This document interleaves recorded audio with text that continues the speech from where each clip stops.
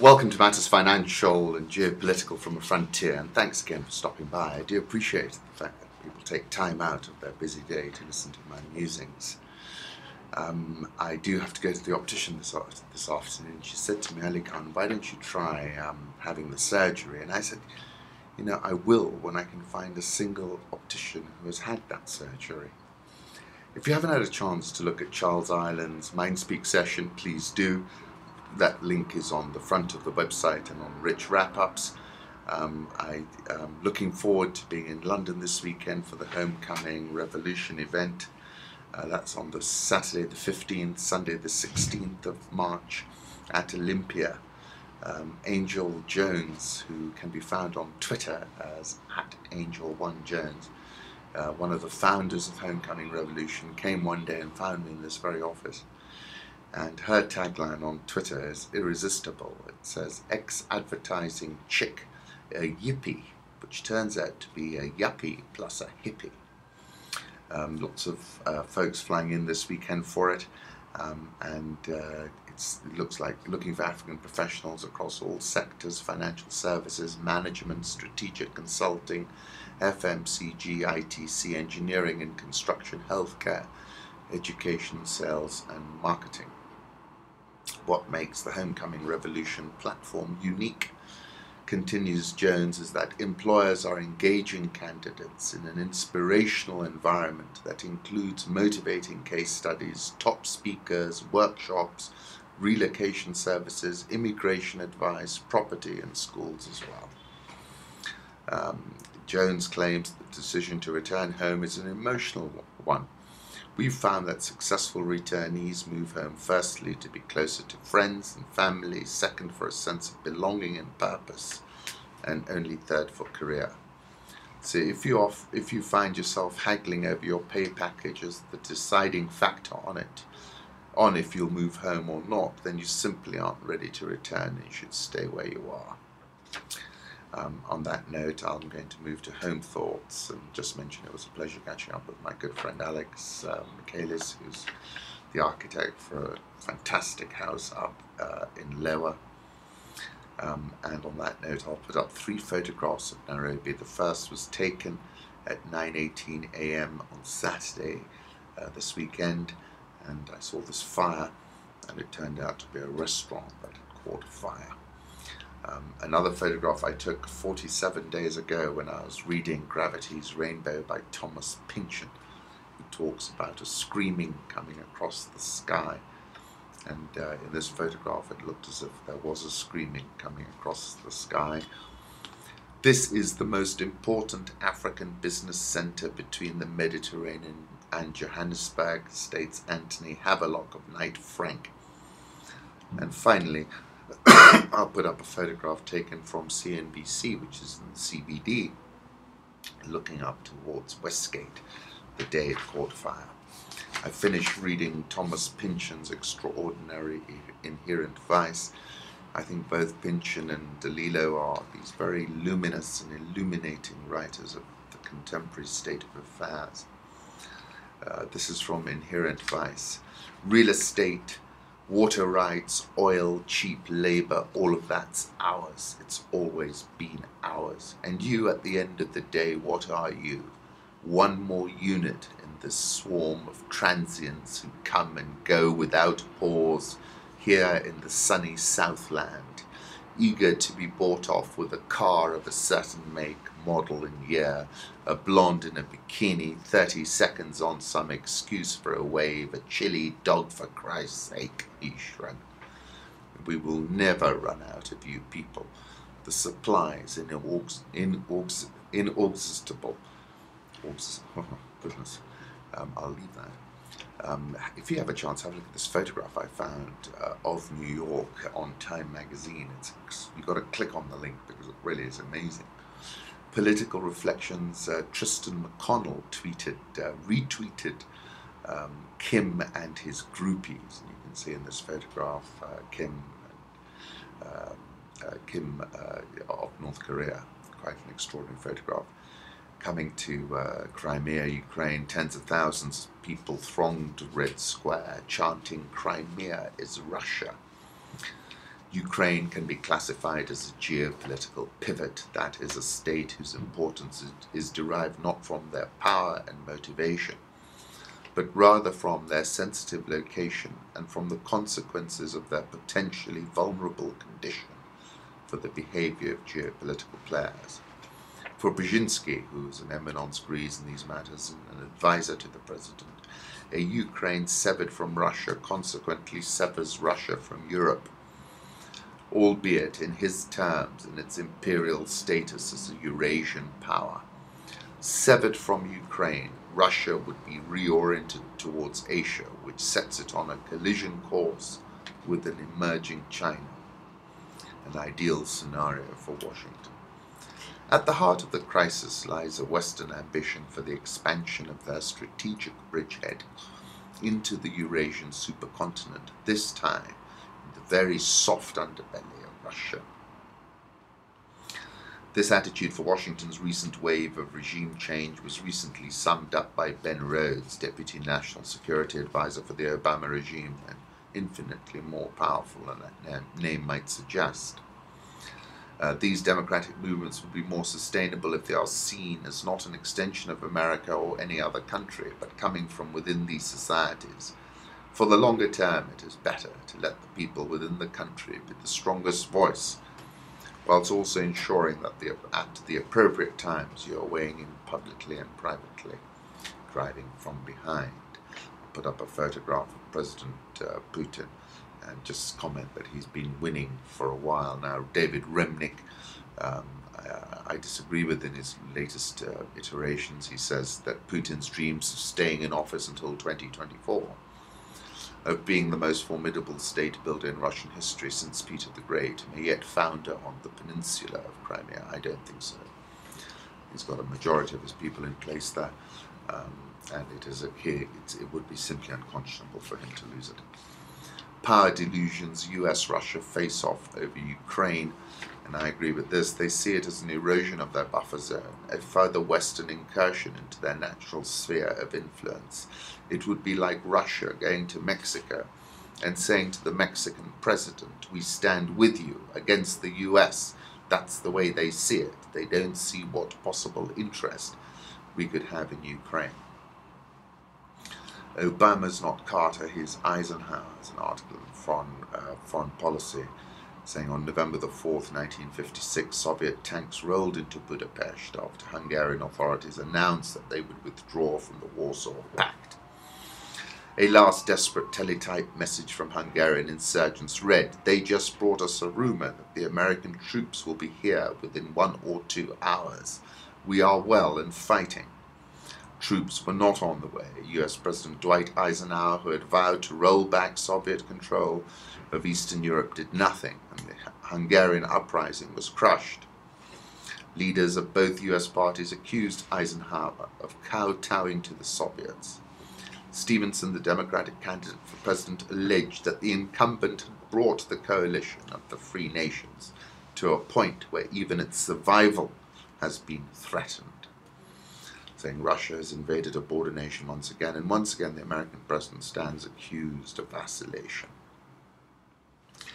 And I concluded by saying, I think President Barack Obama has been unfairly characterized as somehow too cerebral and weak-willed. The president has deployed a below-the-radar, driving from behind most of the time, very 21st century multi-dimensional approach incorporating cyber war, currency wars, I'm sure, and a sophisticated new hybrid war whose first iteration was seen in Benghazi, then Syria, and more recently Ukraine.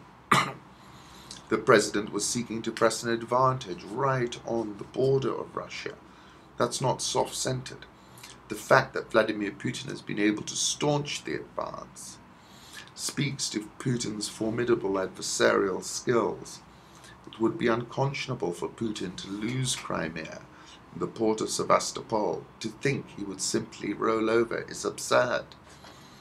I concluded by saying President Obama is waging a subtle game, but make no mistake, it's a very offensive game. Just because no one cares to appreciate its offensive nature and nuances is, I'm sure, quite painful for the president.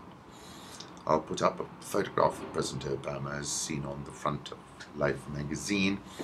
Ukraine hasn't made its February fuel payment and owes Russia $1.89 billion, according to the gas export monopoly Gazprom.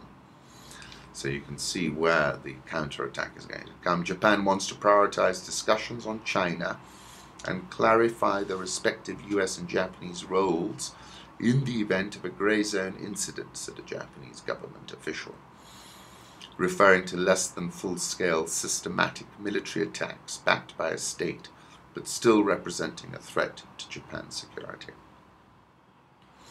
Where grey zone tensions are rising, joint intelligence, surveillance, and reconnaissance are vital. The reason that is needed is to prevent the grey zone from becoming black. And this is all about the quality of the US's guarantee to Japan, and the fact that, I've said it before, whilst Shinzo Abe might well be the wingman, we don't know what kind of leash he's on. And I think the Japanese are continually seeking to show that it's a very long leash. Saudi Arabia and Qatar are primarily responsible for the sectarian and terrorist and security crisis of Iraq, Nuri al-Maliki. South Africa and Rwanda have expelled diplomats in a row over Rwandan exiles. Late on Monday, armed men broke into the Johannesburg home of former Rwandan Army Chief General Faustin Kayumba Nyamwasa, an exiled critic of Rwandan President Paul Kagame. Nyamwasa had survived an assassination attempt in Johannesburg in 2010, but was not in the house at the time. Diplomatic source asked not to be named told Reuters that South African security services had tracked the attackers. It was very clear there were intelligence personnel attached to the Rwandan embassy, the source added. 3 diplomats from the Rwandan mission in Pretoria were ordered out of the country in 48 hours this week. Kigali's tit-for-tat expulsions followed on Friday. And the interesting point to note is South Africa and Rwanda are on opposite sides in the DRC. Wang, the Chinese foreign minister, said on the 2 issues of principle, history and territory, there is no room for compromise. He also said the Asia-Pacific should be a testing ground for our commitment to build a new model of relations rather than a competitive arena. I'll put up a photograph of him. Now going to the MH370, Saturday's red-eye flight vanished at cruising altitude in clear skies en route from Kuala Lumpur to Beijing. No distress signal appears to have been sent, no wreckage has been found, and no aircraft malfunction has been identified. The Boeing 777-200ER is presumed to have crashed off the coast of Vietnam. 2 passengers aboard were possibly travelling under stolen passports. Aircraft do not crash while en route like this, said Paul Hayes, Director of Safety at Flight Global Ascend. It is an extremely unusual event. I'll put up a photograph of this Boeing, taken as it was taking off in Charles de Gaulle Airport. Use of stolen passports by 2 passengers to board a Malaysian airliner that vanished over the South China Sea sends a red flag that terrorism may have played a part. There needs to be a full scrub of everyone on the flight, and all US intelligence agencies are working with their counterparts in Asia. This advert of David holding an AR-50A1 rifle has provoked anger in Italy. And then The Guardian has an interesting article about the man of the people, Pope Francis. Someone called Julian Coman saying, way beyond the ranks of the faithful, the first Latin American pontiff has wowed the world, and I couldn't agree more. I really think it's been a revelation. Coming to currency markets, the euro is at 138.87, dollar index 79.69, Japanese yen 103.04, GDP, Q4 GDP in Japan grew at an annualized 0.7% from the previous quarter. Expectations were for 0.9 to 1%. Swiss franc 0.8770. The pound 167.34. The Aussie 0.9040. India rupee 61.30. South Korean won 10.6585. So these higher beta currencies have improved somewhat. Rial 234.04. Egyptian pound 696.83 and the rand 1077.13. This is interesting. China's overseas shipments unexpectedly declined 18.1% in February from a year earlier. That is some number.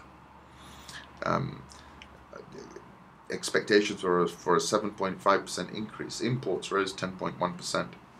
Dollar index, I'll put up a 3-month chart of that, 79.69, below 80. Defying the bulls, more optimistic projections. Trade's very soft. Not, I don't think it's going to the upside anytime soon at the moment. Euro dollar 138.87. I'll put up a 3-month chart of that. Draghi called the euro a zone of stability. He sort of poo-pooed the idea that the inflation rate is going lower, and he's built up more confidence in the euro, and we can see that. And my stop still remains in play at 133.80. Dollar yen 103.04. I'm still a buyer of the yen on dips, actually, notwithstanding the fact that the economy expanded less than estimated in the fourth quarter. Current account deficit widened to a record in January. Gold 1334.26. I'll put up a 3-month chart. Gold off to its best start in 6 years and had topped 1350. You can see it on that chart. An ounce. Goldman's remain bearish, as do I. They say chances are increasing that prices will slump to $1,000 for the first time since 2009. There's been a perfect storm of geopolitical uncertainty as well as growth scares here in the US. Gold futures were up 1.3% last week. That's the 8th weekly advance. Crude oil 102.42. Bullish bets on crude oil rose 2.2%. Most ever in records going back to June 2006. WTI touched 105.22 on March 3, which was the highest since September. I think it's very, very toppy indeed. Karl Lagerfeld is to design a hotel, and he said, an entire hotel designed by me. It's the very first time for me. I think the idea is great. Coffee, I'll put up a 3-month chart. You can see that's up 78% since December. And interesting to learn, Prosecco has replaced champagne as the world's favorite sparkling wine. The Italians will be pleased about that. Coming to Africa, I like this infographic that came out of the Africa CEO Forum, Africa's Economic Opportunities. And I'm going to be speaking about that over the weekend. South African all shares up 3.84% so far this year, not far off a record. Sim Shabalala, who's the co-CEO of Standard Bank, said there are massive profit pools on the African continent, and that's all about their strategy to double down on African growth, to deploy more resources on the continent, which led to a very strong rest of Africa performance. Dollar Rand 10.77. We're unable to break through that resistance level. I'll put up a 3-month chart of that. The Egyptian pound remains firm, 696.83. Egyptian stock market up 17.13% so far this year. That's the best performing stock market in Africa. Nigerian all share down 5.44% so far this year. A lot of drip of bad news coming out of there. The Naira is the most expensive currency on a real effective exchange rate basis, according to Reuters. I'll put up a diagram, you can see that. Unilever plans a manufacturing plant in Ethiopia as growth surges. Unilever, the world's second biggest consumer products maker, plans to open a manufacturing plant in Ethiopia during the next year in a bid to emulate its expansion in Vietnam. London and Rotterdam-based companies renting premises for a plant in the Chinese-built Eastern Industry Zone in Duqm, 19 miles southeast of the capital, Addis Ababa. Dougie Brew, head of corporate affairs in Africa, said in a phone interview on March 4, Unilever already imports Knorr, stock cubes and Omo detergent into Ethiopia. May initially make fabric cleaning soaps before moving into food, he said from London. The plans are ambitious for Ethiopia because we see it as a growing market. We're taking a long-term investment decision in Ethiopia because of the demography, broad-based growth and opportunity to create a genuinely inclusive and sustainable business model from scratch. Ethiopia's economy is projected to expand 8% in the 12 months to July 7, after growing an average of 9.3% for the past 4 years. Population last year of 93.9 million people, very much the holy grail for consumer goods companies. Yum Brands, the owner of the KFC fast food chain, said on March 6 it's considering entering Ethiopia as it expands across the continent. In businesses like ours, it always makes sense to manufacture close to the consumer, said Unilever. Africa's digital revolution, full speed ahead. This is all about the undersea fiber optic cables, more than 500 million mobile phone subscribers, and McKinsey's predicting that the continent can gain 300 billion by 2025 if it embraces the internet as it did mobile phones. The chamber, by majority, finds Jermaine Katanga guilty of complicity in the crimes committed on February the 24th, 2003, said Judge Bruno Cotti. The verdict was only the ICC's third and its second conviction since opening its doors more than a decade ago. Dakar, Senegal, Gambia's president said he wants to implement a policy change that would shift the country's language from English to a local language. We no longer subscribe to the belief that for you to be a government you should speak the English language. You should speak our language, President Yahya Jammeh said during the swearing-in ceremony of Gambia's new Chief Justice that aired on state-run Gambia television services on Friday. I'll put up a photograph of him. He's a very curious man.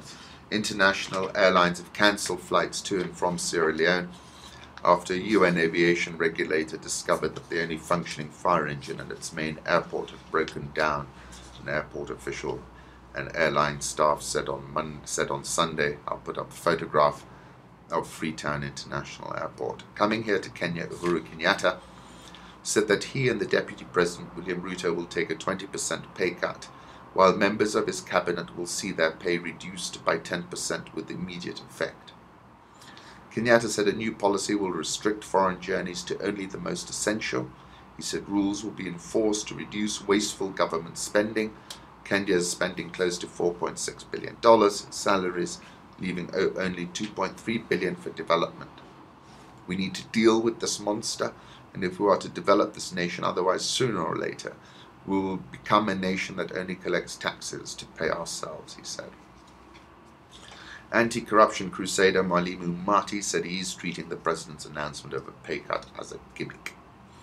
On Friday, before I found out about the president's pay cut, I was responding to an article in the Wall Street Journal. And I said, the Achilles heel of the African resurgence is the recurrent expenditure salaries component of their budgets. Essentially, government in Africa is fabulously expensive and its productivity shockingly low. As our economies grow in Africa, seeking to accelerate its convergence, it's happening about that, let there be no doubt. African governments are beginning to load their balance sheets. The train wreck risk, whilst a residual one, might grow because I've yet to see or meet an African politician who's prepared to take a scalpel to the cost of delivering government in Africa. And therefore, I stand corrected. British-American investments reported full-year profit after tax accelerated 5.33%. They are clearly seeking to dash for growth in geographical reach, and that can be seen in the plus 28.838% full-year revenue gain. It looks fairly priced to me now after a pretty aggressive rally that started in Q4 2013. France Telecom, the group has recently started a strategic review with regards to our activities in Uganda and Kenya. The revelation came 2 weeks after Telecom Kenya's board met with the request for more shareholder funding top on its agenda. And there's been a lot of talk there up on the chopping block. Hertz complained that the Kenya government appeared oblivious to the troubles in the tourism sector. One would think that the government is very much aware that this Kenya destination needs a lot of support. I think they've just lost contact with the reality on the ground, and nobody's taking any measures to correct that. Kenya is making things difficult to sell Kenya as a destination. The Nairobi All Shares up 3.23% this year. The NSE 20 is down 0.39% so far this year. Every listed share can be interrogated, and we've had plenty of results. If you go and have a look at that link, that's the lowest link on Rich Wrap-Ups. It says every listed share can be interrogated here. And don't forget, if you want to track the stock market in real time, just register on rich.co.ke, get a password, and go to Rich Live, and you'll be all set. Once again, thank you.